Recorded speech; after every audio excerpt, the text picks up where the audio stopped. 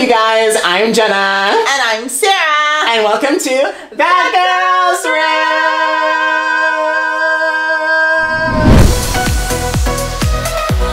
Oh my god! Oh my god! Oh my god, here we are. Here we are. First up, let me just say, subscribe. That's the first thing we need to say. If you don't subscribe, Sarah's gonna call her father. And we know what's gonna happen then. Major bread shortage. Her dad is John Dempster's, so. Today we're gonna talk about dating! This is huge! Before all of that, we are gonna do our Girl Boss Moment of the Week.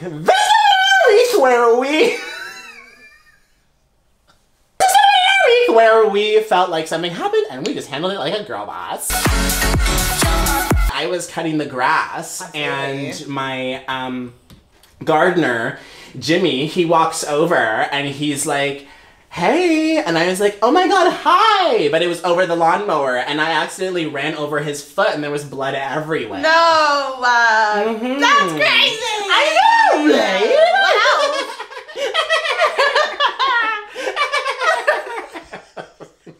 No, but there was blood everywhere. He lost his foot. That's rough. And the other one too. Aww. I just decided, well, if you're gonna lose one, why not lose both? That's what a girl boss would do. That's what a girl boss would do. And she is a living legend. I am alive! Jimmy's not. Oh, wait. This past week, I was getting a little bit of work done on my house. Okay. Yeah, so I had contractors coming in and out, and in and out. And in and out, and in and out. I hate that. It's the worst! I hate that. So we had this guy, I think his name was Jack. Jack was up on the ladder and he was changing a light bulb and like, how was I supposed to know there's gonna be a ladder on my stairwell? How are you supposed to know that? I walked by and I may have accidentally flipped over the ladder and he might have fell and that's not my fault. That's not your fault at all. Why would that be my fault? He should actually be begging to pay you in financial damages. Suing. I might be suing. He should be begging to pay you in financial damages. I don't just love dating, I love to date. And I think, yes, I think that's really important and beautiful. Dating is hard. What is your perfect, ideal, perfect, ideal date? My perfect, ideal, perfect date with a perfect person on an ideal first date. I don't know, like, I like going through a nice, like, relaxing walk in the city. And, you know, I love street meat. We pick up a dog, a sausage. I mean...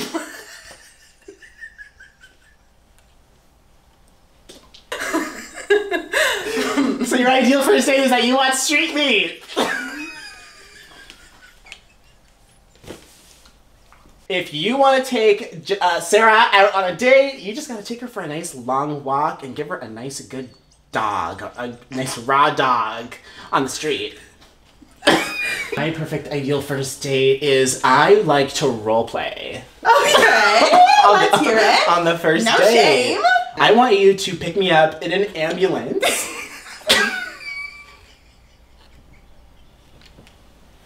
I want you to pick me up in an ambulance. I want you to hook me up to the IV, put me in that little bed thingy, raise me up, and I want you to throw me in the back of the I want you to throw me in the back of the ambulance. I want to see those doors shut, and I don't want you to talk to me for at least 20 minutes as we drive to the ER.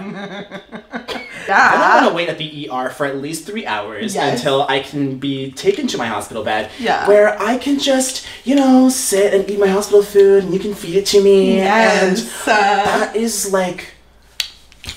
That's really beautiful. It's kind of romantic and beautiful. An ambulance ride's only like $45, so... Exactly. I literally, sometimes I take that instead of the Uber to the club. I just called 911. I just call 911. They say, Jenna! Oh, okay. Oh, it's Jenna. It's Jenna again. I'm like, just tell them Jenna sent you. And they come. And they take me right to the club. What was the worst date you've ever been on? Jenna, I know you have a good one. I know your one. Okay. Don't even get her started with this one. Oh my god. god. Oh my god. Oh my god. This date with this guy, he was He was. Oh my god. So this is my worst first date ever. Oh my god. I don't usually date like on apps. Like I don't use apps. Ew. Everybody's like, oh, I'm using this app. I'm using that app. No, I was like, I'm not using she like those. Notoriously does not use apps. Somebody told me about this dating app called ZipRecruiter. Okay, so I put in all my information. I said I'm a professional. I show up at this date. It's a factory. What the hell? I know. It was this crazy role play. That's insane. It was like, I'm gonna be your manager. I was like, oh! And he wasn't even breaking character. What was your worst first date? Tell them about the bus, the guy that hit you with the bus. Oh my god. And then what happened after. Oh that my was god. Such a mess. So this guy hit Sarah with a bus. Like you were literally walking in the city. Ridiculous. The sign said walk. The sign said walk. It said walk. The bus shows up, I'm walking, and he's not stopping, and I'm getting super confused, and like suddenly everything went black. And I wake up, and I look up, and there's a man with like a crazy, like amazing, cute little uniform on, and I'm like, hey. So he takes her for dinner, and then he literally like, she was like trying to like look nice, but you couldn't look nice because you have bandages all over your face. My head was wrapped in a full cast. So embarrassing. What was I supposed to do? It was so embarrassing. Where do you guys want some dating advice? So, we are gonna give you the 3 H's of dating. Number 1, first H, Honda Civic.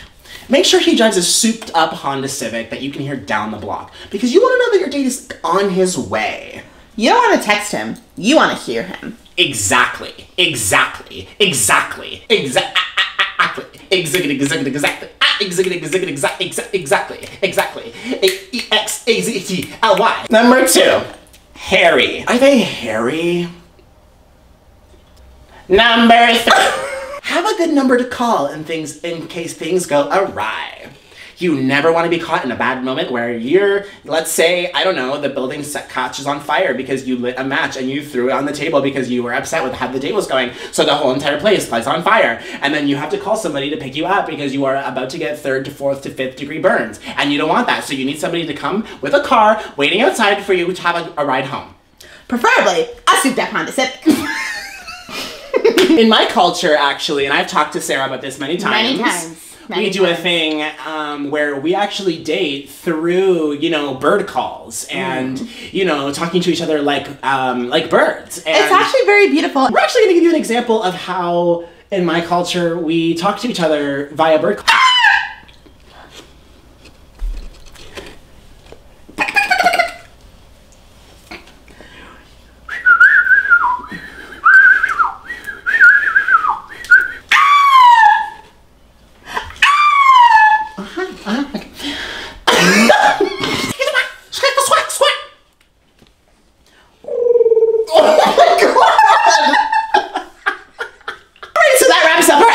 For today. Thank you guys for joining us. I really feel like we got to the bottom of a lot of things. I know I did. Yeah. I feel quite enlightened. We still don't have any sponsors. I asked politely last week, and we still have no sponsors. That's all. Thank you for watching The Girls Room.